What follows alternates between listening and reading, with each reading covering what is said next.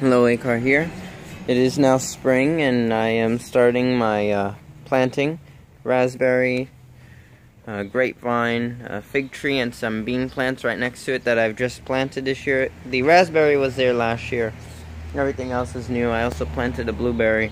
But what I'm going to show you today is I'm doing an experiment. This is going to be my compost thing. I just used regular old topsoil and manure as the base, and I filled it with mealworms and crickets I got at a local pet store.